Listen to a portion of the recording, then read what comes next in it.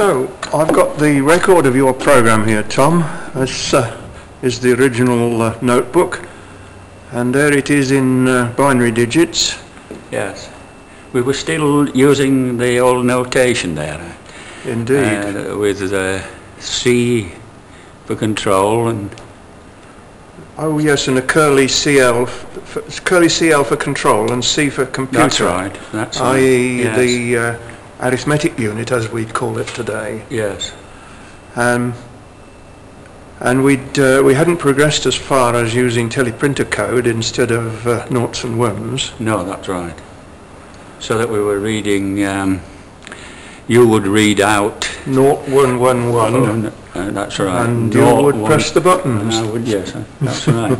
But I'm not as skillful as I used to be then.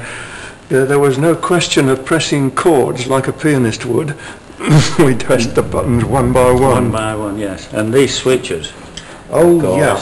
To get the line in the right place. That's right. We had to select the line we were going to type the stuff into. That's right. Before we started pressing the buttons. And then when we'd got the program all in there, we then cleared control, didn't we? That's right. Cleared accumulator. Yes. And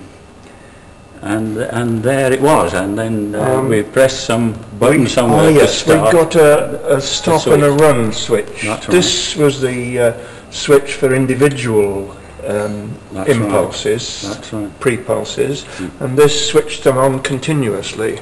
Yes.